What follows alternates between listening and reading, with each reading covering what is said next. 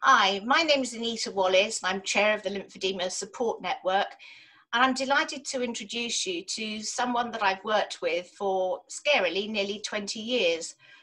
Professor Peter Mortimer. He's the LSN's Chief Medical Advisor and leading lymphedema specialist both here in the UK and overseas.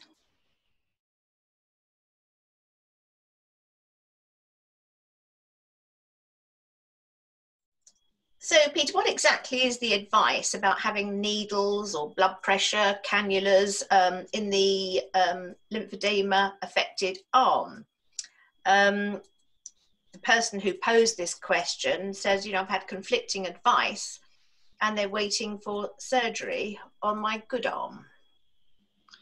Yes, it's been a long-term question, this one, and of course there are a number, quite a lot of anecdotal reports where patients have said my lymphedema didn't occur until I had blood taken from that arm, or I had a cannula inserted into a vein, and then within 24 hours the lymphedema developed. This is after, for example, breast cancer treatment. And so there seems to be strong anecdotal evidence that putting a needle in can Definitely. Problem. Blood pressure is a little bit more tricky in that it's not ideal, but I think the risk from having your blood pressure taken is that much lower than a needle.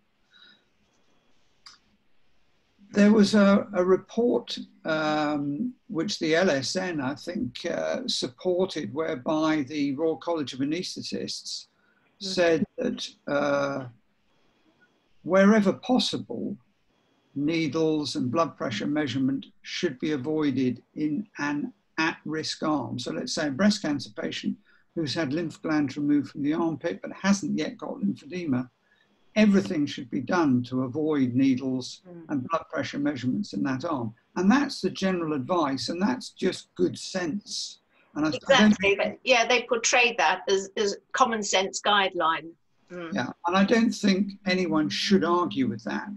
The problem was that in about 4 years ago, there was a study showing that actually when they followed a number of patients who did have needle injections and blood taken and what have you, they didn't find any increased risk of lymphedema. So that put the cat among the pigeons in terms of allowing healthcare professionals just to go on and say, okay, there's no risk, we can go ahead and do it. I think my advice, and I think the LSN is the same, is that wherever possible, avoid blood pressure and needles in your at-risk arm, or if you've got lymphedema, avoid it. Now, that means it's done in the other arm, and the patient who asked the question is saying they're having surgery on the normal arm, yeah, which means the anaesthetists and the doctors may want to use the lymphedema arm or the at-risk arm. And if there's no alternative to using the at-risk arm, then reluctantly one has to accept it. But I think good sense should prevail, and every opportunity you should avoid having blood pressure or needles into the at-risk arm.